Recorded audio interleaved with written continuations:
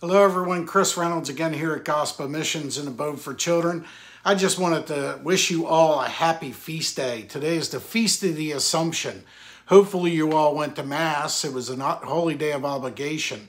But we shouldn't feel obligated to go to Mass to celebrate the Assumption of Our Lady into heaven, body, blood, soul, and everything. It's amazing. And, you know, I'm a very simple person, and it makes sense that if Our Lady carried the most precious body of Jesus in her body, she was sinless. She had to be for him to dwell inside of her because he was sinless. Then it makes sense that he would assume her into heaven. It's just common sense.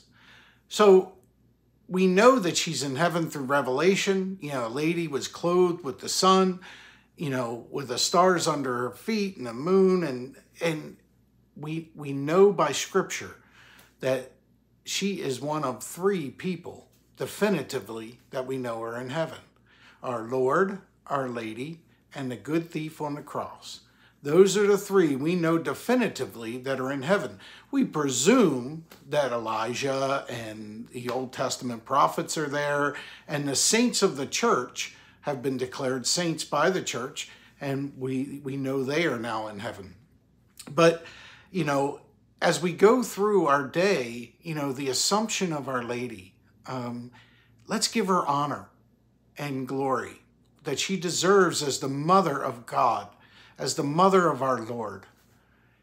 You know, it's a wonderful thing. Mass was beautiful today, and, you know, just keep that in mind as we go through our days and turn to Our Lady and ask her for help. And she's there to help us get through dealing what we're dealing with each and every day.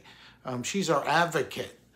We ask her to pray for us. We don't worship her. We don't pray to her per se. We ask her to intercede on our behalf. So she is our intercessory person with our Lord. Now, granted, we can go directly to Jesus. Don't get me wrong. But if you go to the mother, you can't say no to the son. The son can't say no to the mother. At least I never could. And if you look back at the wedding feast of Cana, you know, do whatever he tells you.